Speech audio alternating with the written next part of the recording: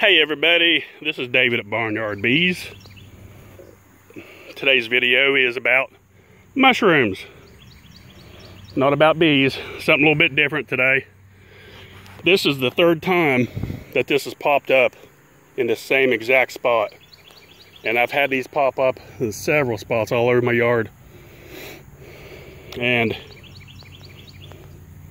see if anyone knows anything about them out there.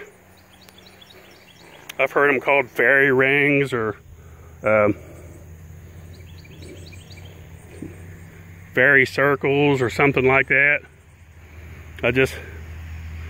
And I've heard something about the mushrooms that when they pop up in the center, they actually deplete all the nourishments inside the circle.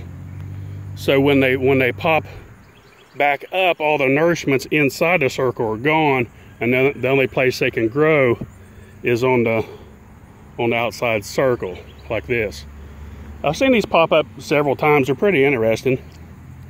Anything like that's unusual. Down below my pond, there was one that popped up earlier in the spring, but this one right here, this is at least the third time in the same spot. But I just thought I'd throw that out there, something a little bit different this morning. A little quick video, and comment. Give me some comments. What is it? Tell me what you think. Anything in nature like this, I'm always interested in. Very interesting stuff. Well, especially when it comes to wild mushrooms or wild edibles, or of course these aren't edibles.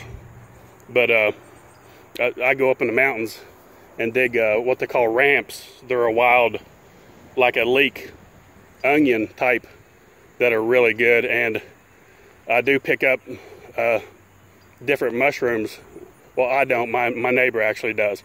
He'll bring them back and give them to us, and he finds them under like old dead elm trees.